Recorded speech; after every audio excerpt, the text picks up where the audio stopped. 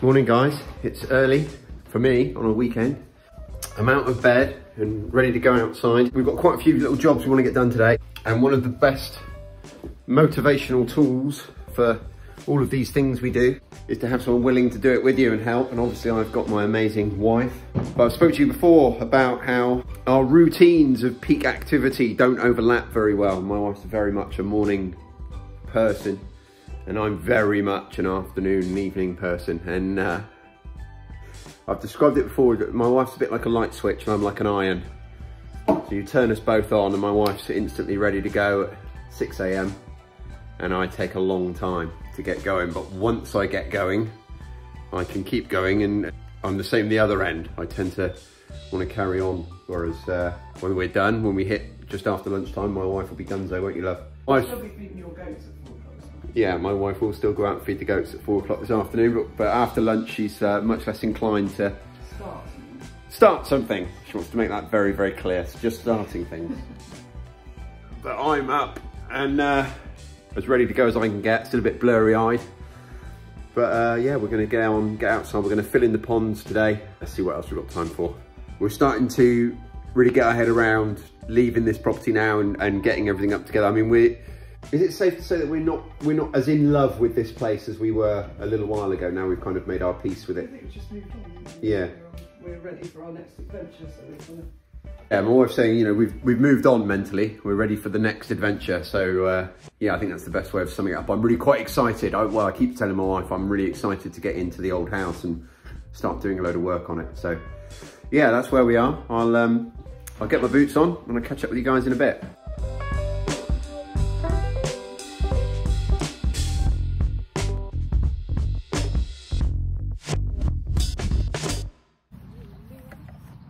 So my wife has done the amazing job of taking down the house that was here. We had a chicken house there.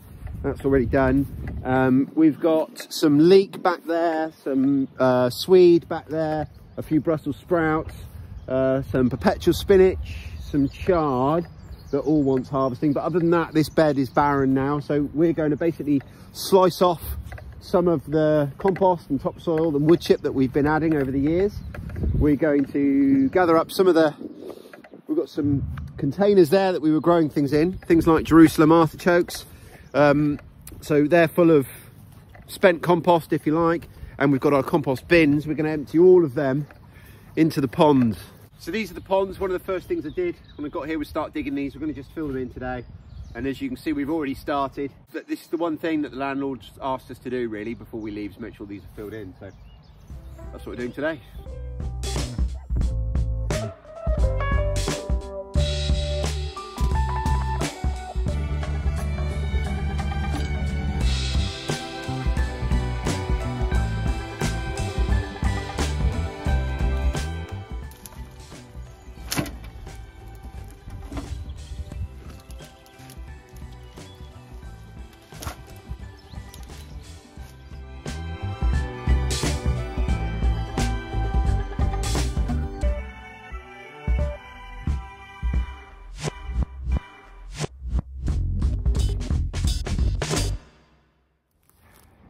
Quick chat about compost. So we've got 3 bins here, and I was kind of running a bit of an experiment this year. I wasn't worried too much about it, but generally speaking, we've got 3 bins, and what I did is I used this one for mostly manure. So the manure and the hay, the bedding from our animals. I used the next one for mostly what we'd call greens, so mostly waste vegetable products and things of that nature. And then the third one, I did a mix. I mixed everything, and in that one we had the vegetable waste matter, we also had the animal bedding, we also had rhubarb's wool, and just as many varied different things as I could in that top one. And it's a stark difference actually between the 3 composts. Now all 3 of these bins at their peak would have been fairly close to full. The one in the middle a bit less than the rest, but you know, all of them fairly close to full. And now it's all compacted down and shrank down and rotted down to about a foot and a half. So it just goes to show how much volume you need and how much volume you get. In here behind me, as you can see, in the middle here, we've got some areas where the bedding is hardly rotten down at all. Now this is still great mulch compost. This would be great for my beds. The only thing to say is any seeds, weed seeds and that were in here, because it wasn't hot composted, it was never that big and that active, any seeds in here are still going to be viable. So I'd have to really watch out with that. But in terms of nutrients for the plants and getting turned into the soil, this would have been great. But like I say, it's not quite rotten down as much as some of our others. So let's have a look next door next. Okay, so in here was mostly vegetable matter and a lot of the waste veg that we pick up from the fruit and vegetable shops to feed our animals. Things like alliums, they don't get eaten, so they go straight in here. Some old onions and stuff. And you can see here, even we've taken the top off of all of these, so you can see even underneath some of the alliums are still intact. And the other thing to say about this compost is it's really wet and soggy. So again, this would actually, I can't imagine that guy is going to grow much. Once he gets into the bed, he'll carry on rotting. But there's the risk some of the alliums will come back. That's not really a huge concern, is it? Because we can just pull them out. But other than that, you know, this has rotten down. It's just really wet. So this again could be added to our bed, but it's not perfect. It's not what I would call perfect compost by a long stretch. And this is our third set of compost, which had a really good mix.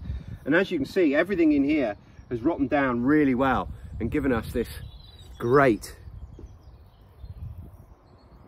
compost material that would be perfect for our vegetable beds. You can see that it's still active. Here's a little bit from around the periphery that's still breaking down, and you can see all of the mycorrhizal fungi doing their thing to break down. That was some chicken feathers. So in here, you know, that's just around the edge. In the center, we're pretty much there. So it just goes to show, if you're composting, it does make a difference to break up the material you're going in there, just in terms of the speed which is going to break down. I did an episode on the podcast this week or last week on compost, so I just thought this would work nicely to complement that. Right, back to work for me.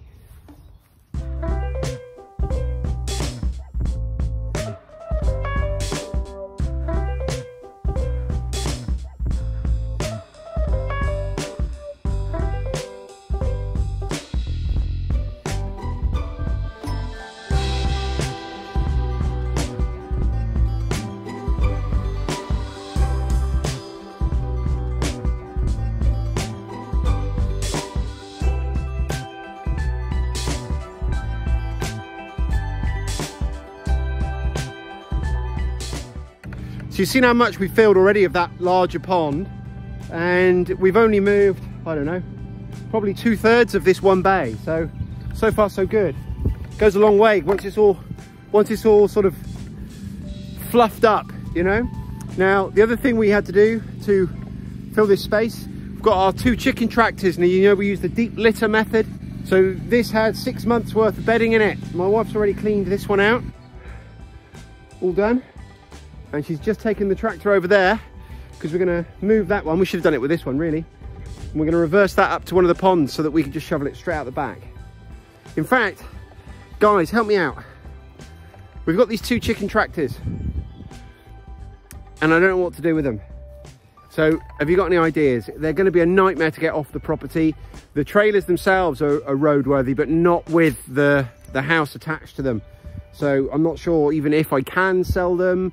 I can't leave them here, so what should I do with them? Please tell me. Should I just take everything apart and burn it and sell the trailers, or move the trailers?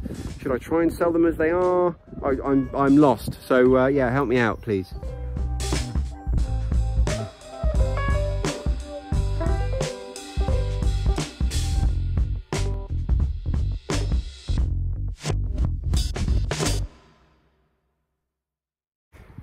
We're getting there now. We've still got to top them all off and sort of level the area generally, but as you can see, we've got 1, 2, 3 pretty full. It's just about filling the hollows now and leveling it out.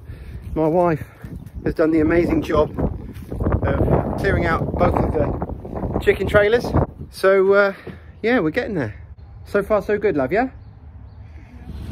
So we've emptied all the compost bins and all of the things like that, and we've got this big pile of wood chip that we had delivered last year, and as you can see, this is breaking down nicely as well down inside.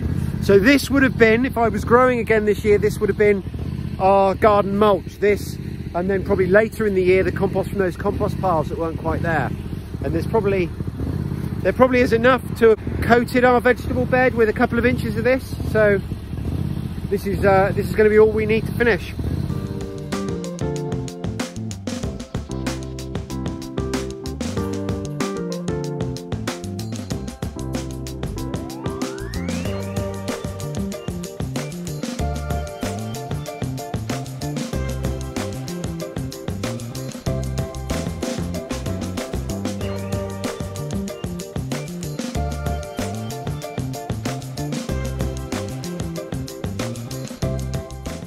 So that's us done here for the day. My wife's got some commitments, she's got to leave, and I've got some commitments to my stomach, so I'm going to go in the house and cook myself some ham. But you can see it's coming together nicely. So another 3 or 4 trailerfuls in our trusty wagon here of that wood chip, and that will just level all this out nicely and bring it to a finish. So I'm really happy with that. We've decided we're going to do that tomorrow morning, and I think this was playing on your mind, love, wasn't it? Do you feel happier? So I think, you know, we're pleased with where we are today. Would you agree, darling? So yeah, that's it.